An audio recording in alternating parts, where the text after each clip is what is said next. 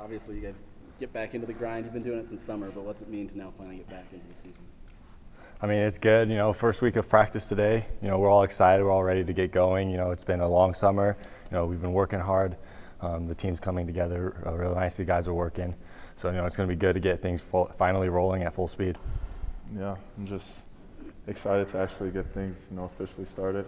Kind of like he said, it's been a long summer, but, it's a lot of good things happening, so I'm enjoying it. A lot of new faces, just like a year ago.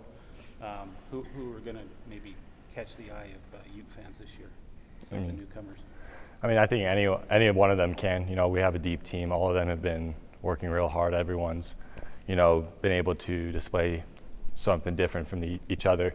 And so it's just the fans are going to have to pick for themselves who they like this year and, who's going to come out. So. Yeah, fans are for sure going to have a choice to make because you could go down the line and all the newcomers and they all show you something very unique about their game, and it's all something that could help us in a big way. You've obviously been with Craig a bit now, but this is year 2 coming into Utah. How do you feel like things are different this year than maybe coming in last year when it was his first season here? You kind of get a feel of like a whole, like another confidence, kind of, because last year was just new for everybody, but us returners, coach coming back another year, it's kind of like we know the culture now, and just as a group, everybody's buying in, so it's a really good thing. How's it been having Chris Burgess here, Brandon, and working with him and a couple hours a week, I guess? It's been great. Coach Burgess recruited me when I was in high school when he was at UVU. I loved him there, and it's great to have him here. It's been great having actually a lot of different coaches kind of coach me throughout my college career. I had Coach Connor worked with me with with Coach K when he was here, and then Coach Peterson last year, now Burgess. So I've been learning a lot of different things from all the coaches, and I think it's been very beneficial to me and my game. And Burgess is a great man, so I love having him here. So what's the chemistry been like with, like we mentioned before, all the new faces? How have you guys been able to kind of gel? How about Marco on that one? Well, I know last year we talked about how, we liked ourselves a lot off the court, but this year it's the best of both worlds because we have guys that are always wanting to play like open gym and pickup, so I can't tell you like a day that we truly have off because we're coming in, by ourselves and we're all getting together and playing even more basketball with each other, and the best way to get better is to actually play, so that's really the biggest thing. Do you feel like you guys are getting better? I mean, I know it's hard to tell in summer conditioning practice and stuff that way, but do you feel like this team is making the progress that you need to move forward in?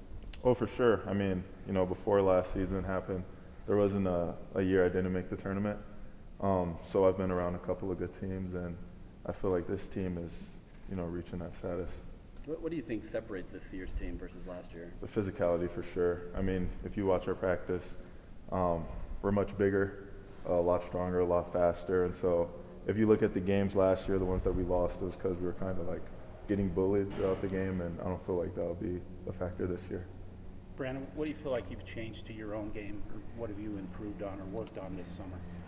I think my biggest thing, well, I've been in the weight room with Coach O a lot. I've put on from last season was crazy with appendicitis and COVID. I was up and down on my weight, and so by the end of the season I was 205, and now I'm back up to like 225 to 226.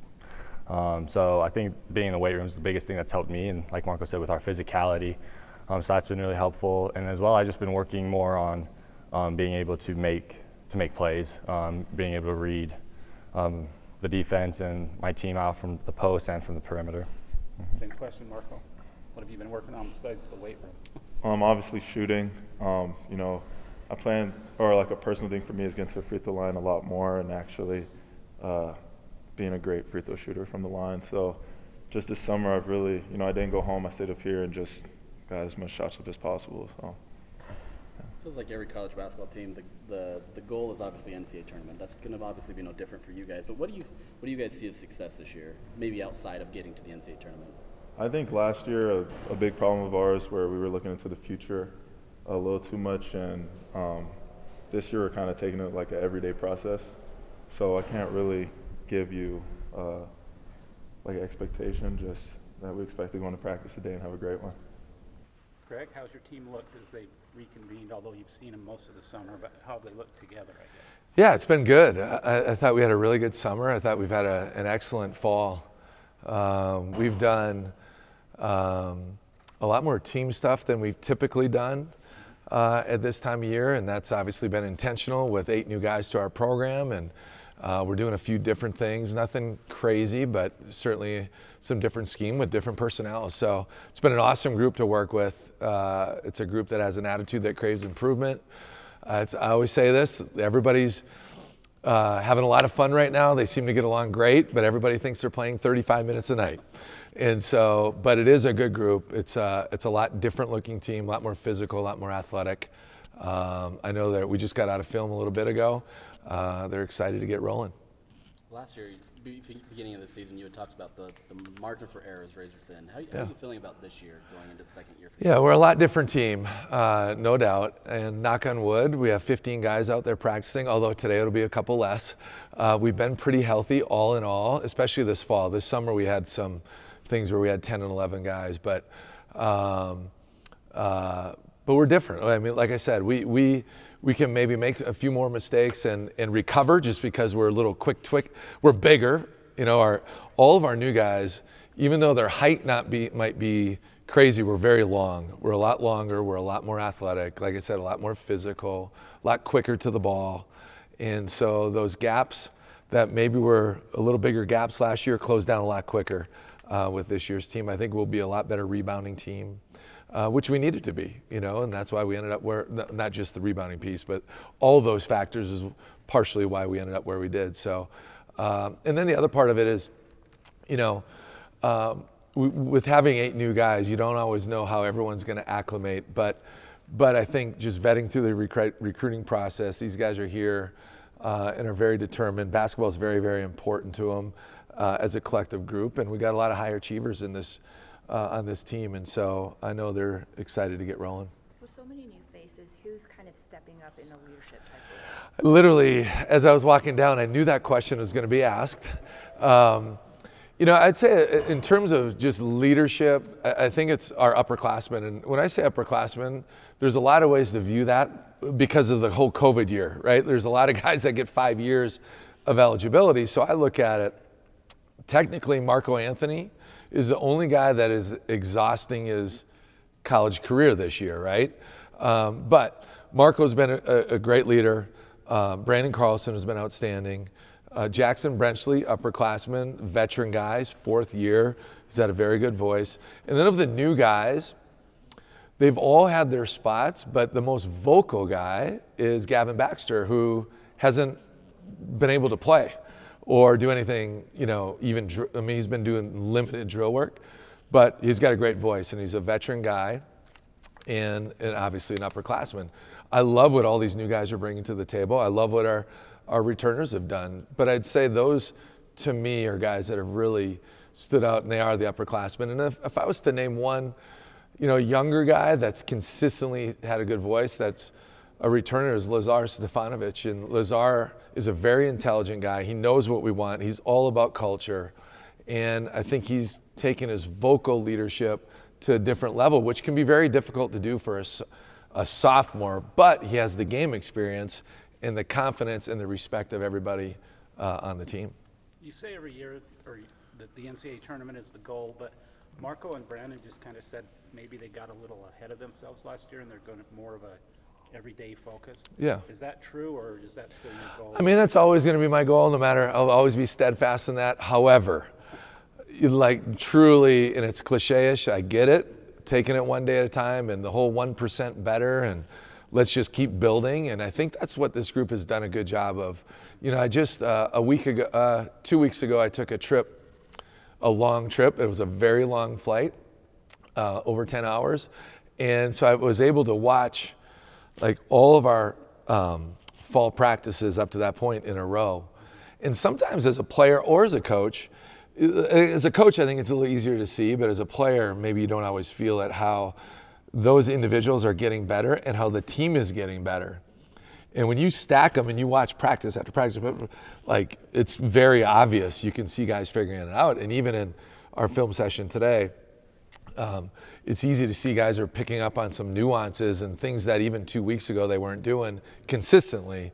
We're starting to do. So that's what we got to do. We got to stack them, as they say. We got to have a great mentality, and there's so many different ways to learn on the floor, through film, right? And this group has been very, very good that way. And I think those two guys, those are wise old young men that said that to you. And I think we do got to take a different approach that way. We talk a lot about players and how they progress, but how do you feel you and your staff have improved over year one?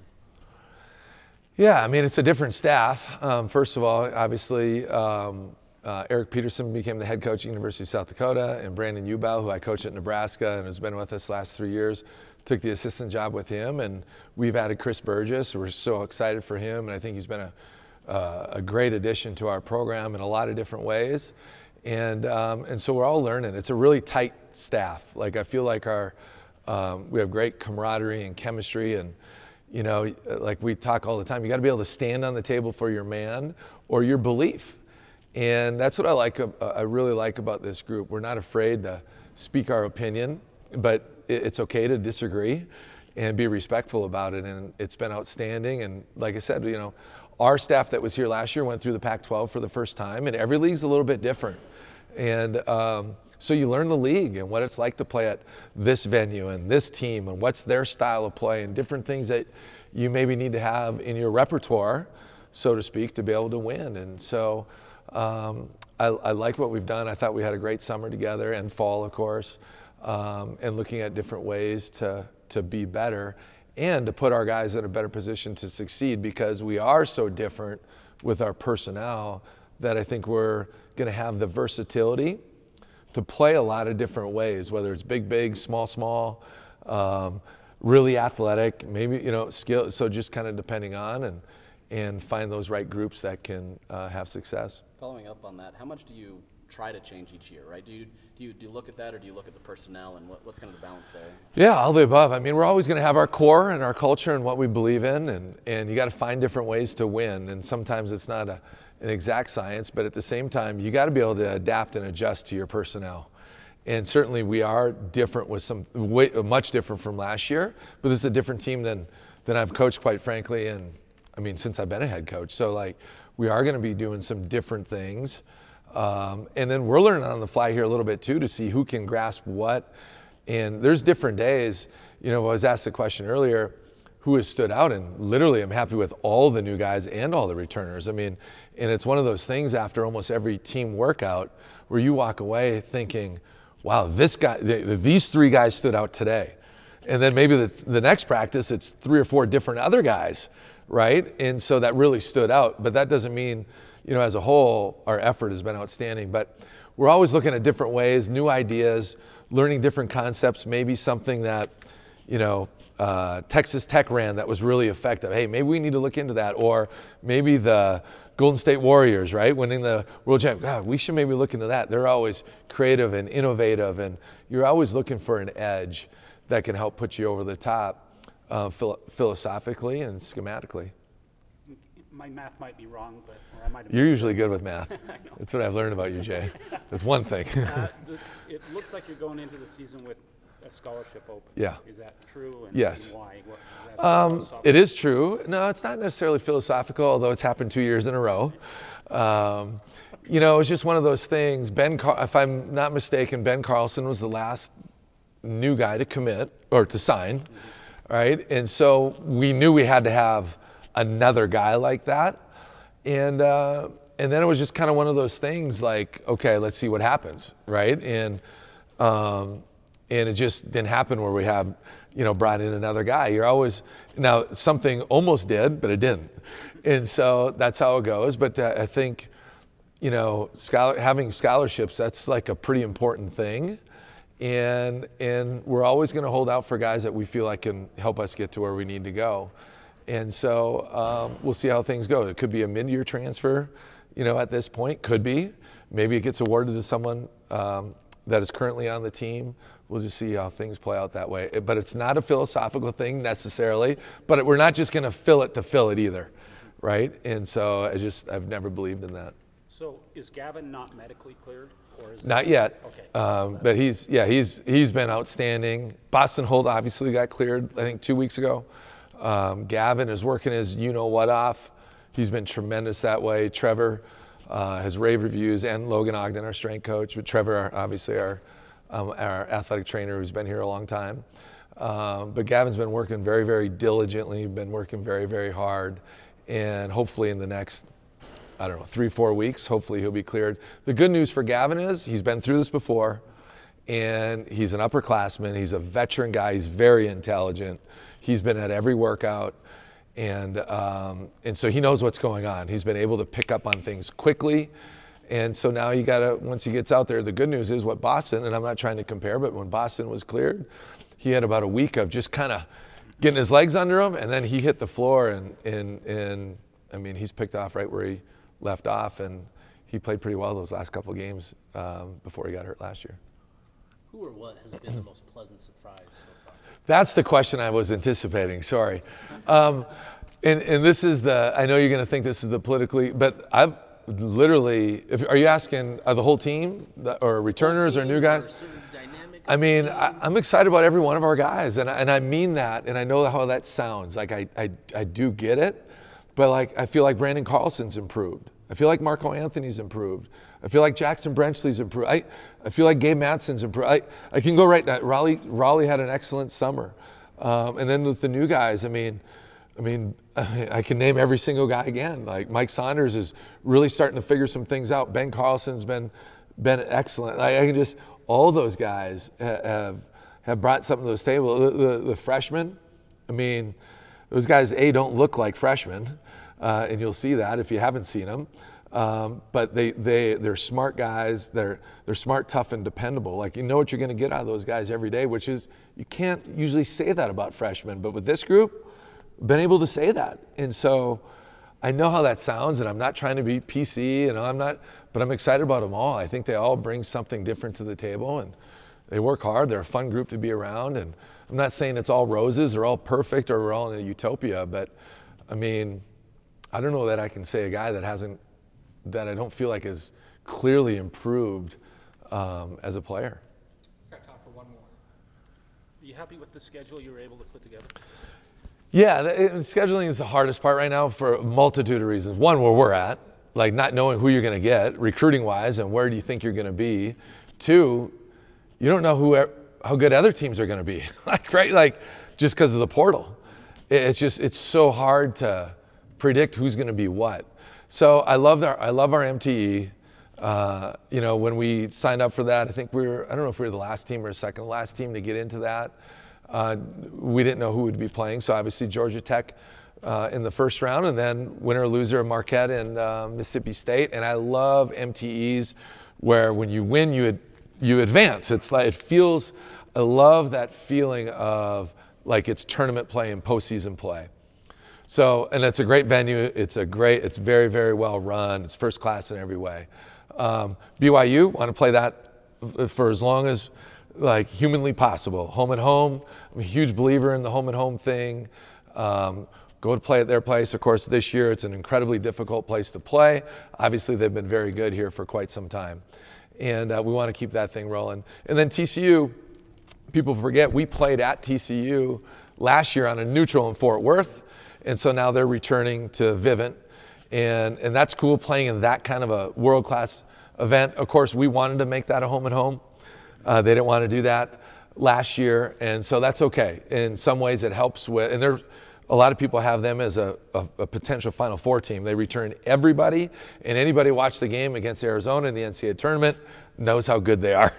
And then we have 7 home games, and you just don't know how that all. One of those is part of the MTE, so the 6 other home games. We're trying to build this thing up and get a great home court advantage and get people back in the stands consistently. I think our fan base is going to love the team and how hard we compete and the way we share the ball and the way we do things. It's definitely a different level than a year ago.